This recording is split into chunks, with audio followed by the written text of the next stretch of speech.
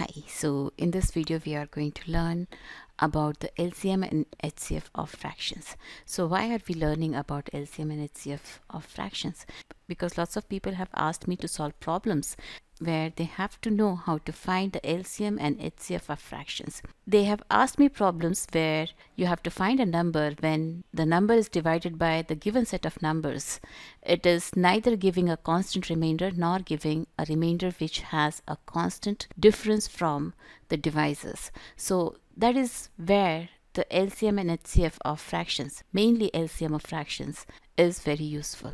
Let's learn how to find it and then we will solve those kind of problems also. So when we talk about the LCM of fraction, suppose if I have fractions like numerator 1, denominator 1, and numerator 2, denominator 2, and suppose numerator 3 and denominator 3. Suppose if we have three fractions like this, then the LCM of these three fractions will be a fraction such that the LCM when divided by these fractions n1 by d1 or n2 by d2 or n3 by d3, each time it has to give us the result as an integer.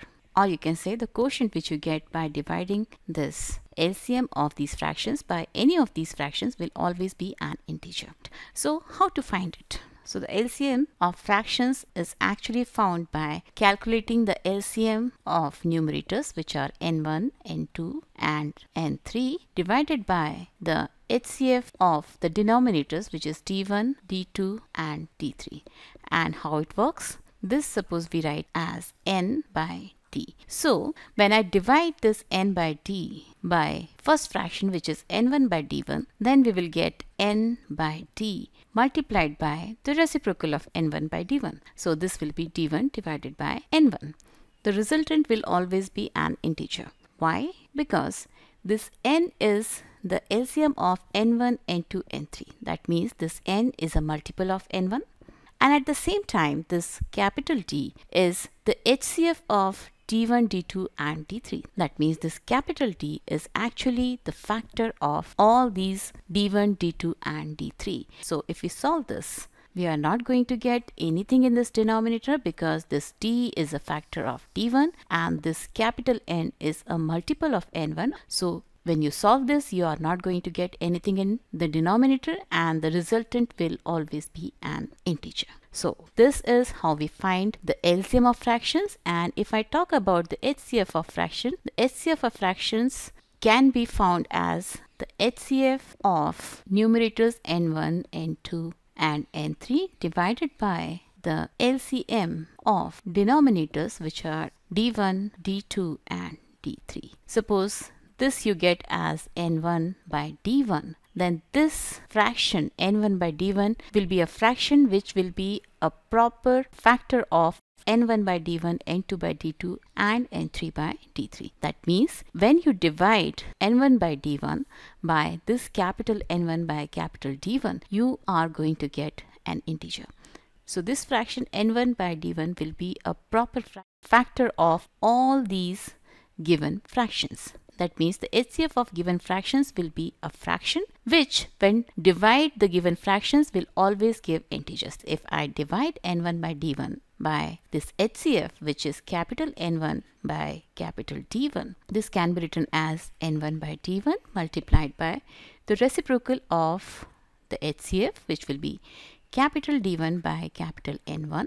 Here this capital D1 is the LCM of all the denominators d1, d2 and d3.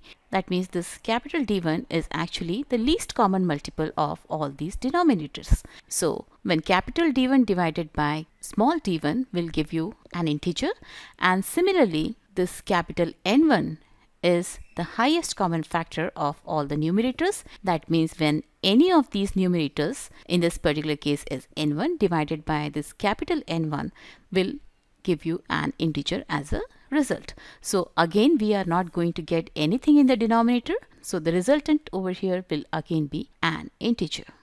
So this is how we find the LCM of the fractions and this is how we find the HCF of the fractions. So now let's take example for each and then in the next video we'll solve few word problems based on these concepts, right?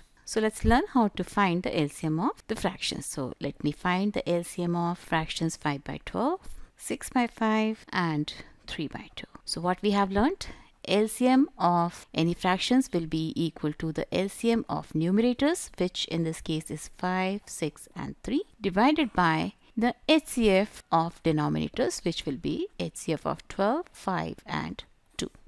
Right? So if I want to find the LCM of 5, 6 and 3, I will use the common division method. If I divide by 2, this 5 will not get divided by 2. 2 3s are 6 and 3 will come as it is.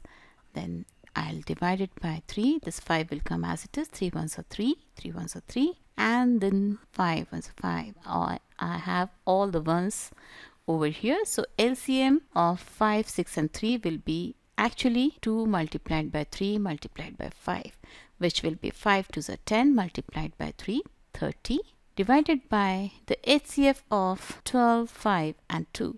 So yeah, by inspection itself we can say the HCF is going to be 1 because 5 and 2 are co-prime numbers, and if in a given set you have any two numbers as co-prime numbers, the HCF will always be 1. Otherwise also you can try and find the HCF. So 1 is the HCF of 2 and 5, and HCF of 12 and 1 will again be 1. So we'll get HCF as 1 over here. So 30 will actually be the LCM of 5 by 12, 6 by 5 and 3 by 2.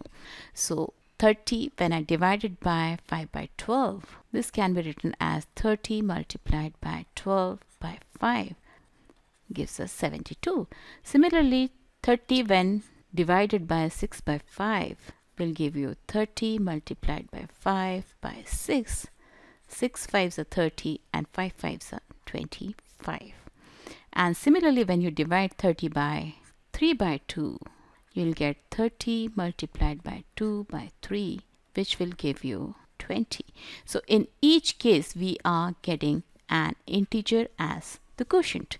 So 30 will be the LCM of 5 by 12, 6 by 5 and 3 by 2. Now let's find the HCF of few fractions. So suppose I want to find HCF of 2 by 15, 12 by 5 and 3 by 4. This HCF will be a number which when divides any of these fractions will give you an integer as quotient. If we want to find the HCF of fractions, it will be HCF of numerators, which will be 2, 12 and 3, divided by the LCM of the denominators, which will be LCM of 15, 5 and 4. 2 and 3 are co-prime numbers, so HCF of 2, 12 and 3 will be 1. And if we talk about LCM, the LCM of 15 and 5 is 15, and 15 and 4 are co-primes, so the LCM of 15 and 4 will be product of 15 and 4, which will be 60. So the HCF of 2 by 15, 12 by 5 and 3 by 4 will be 1 by 60, and this 1 by 60 will be a factor of all these given fractions. That means it will divide 2 by 15 and 12 by 5 and 3 by 4 completely. It can be written as 2 by 15 multiplied by 60 by 1. 15 4s are 60 or 4 2s are 8. And this can be written as 12 by 5 multiplied by 60 by 1. This will be equal to 144. And when I divide 3 by 4 by 60, which can be written as 3 by 4 multiplied by 60, 4 1s are 4, 4 5s are 20, 15 multiplied by 3 is 45. In each case, we are getting an integer as the result, right? So this is how we find the HCF of fractions. So in next few videos, we are going to solve few problems which will use these concepts. So keep watching MathSmart and bye-bye till then.